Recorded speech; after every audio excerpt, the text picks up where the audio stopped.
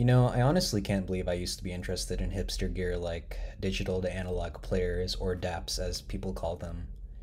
Using an iPhone and Apple dongle has really made me realize what's important in audio.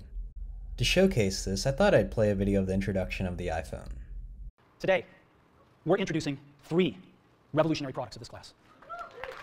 The first one is a widescreen iPod with touch controls.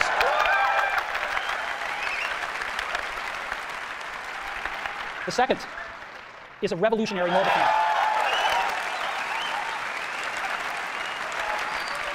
And the third is a breakthrough internet communications device.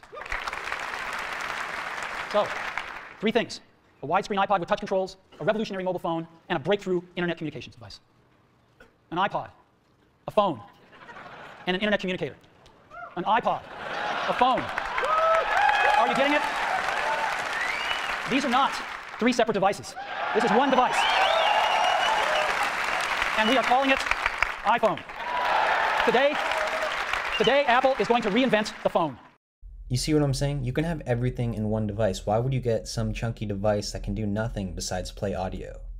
The Astle & Kern Concube costs $14.99, which is insane for a music player if you think about it. Yeah, it has more power than the Apple dongle, but does it really matter? Get more efficient headphones. And we have a continuous playback time of literally 9 hours as stated on their product page. How does this compare to the iPhone 13 Pro at $999? 2/3 the price of the Astle & Kern, you might ask. Good news for Apple fans is that the iPhone 13 Pro has an audio playback time of up to 75 hours.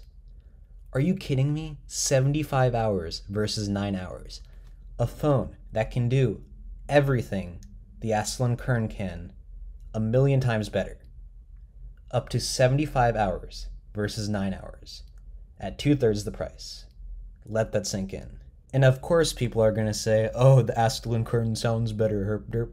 The Apple dongle has a THD plus N ratio at 0.001%. 100% divided by 0.001% gets you 100,000.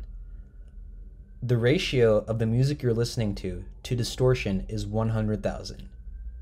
Utterly inaudible.